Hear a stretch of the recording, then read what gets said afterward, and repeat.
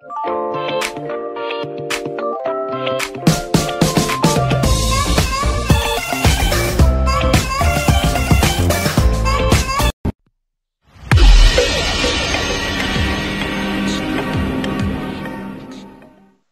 guys, it is me again. We already established that it is not advisable to fly in an urban area due to a lot of interferences. Based on my experience, the best time to fly in an urban area is early in the morning.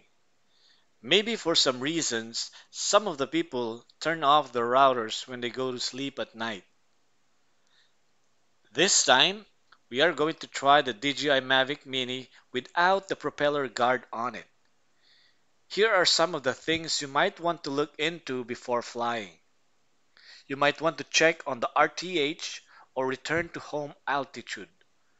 This will be the default altitude of the aircraft when returning home. So, you might want to look into your surroundings for possible obstacles of the aircraft when returning home.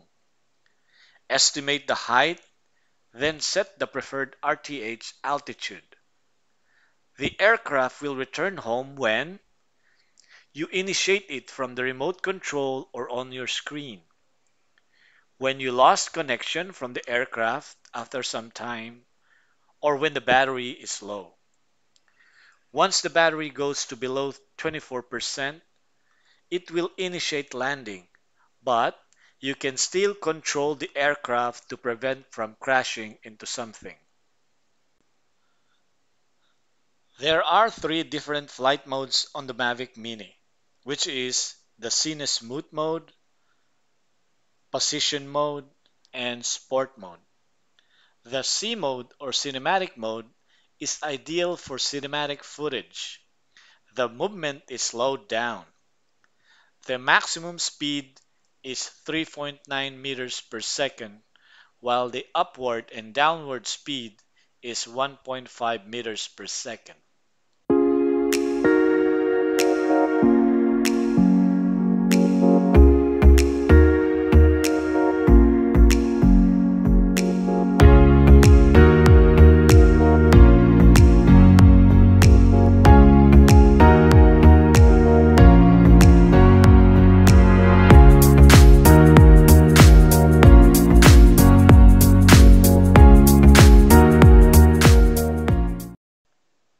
The second flight mode is the P or position mode.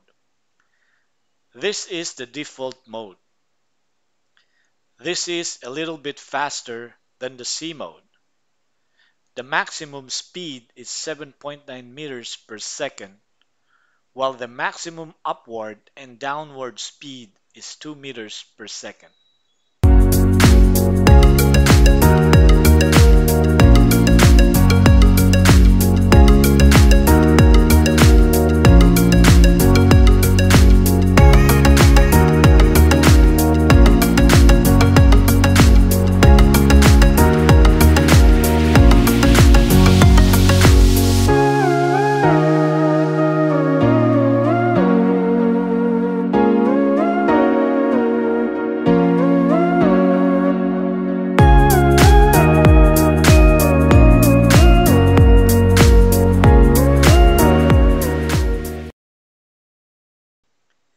The last one is the Sport mode or S mode.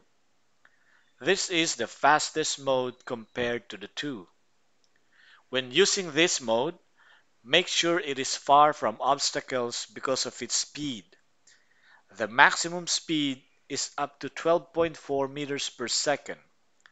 That's roughly around 45 kilometers per hour. While the maximum upward and downward speed is 4 meters per second. This is all based on the tests I made here in the urban area. I am not sure if it's the same speed in rural areas.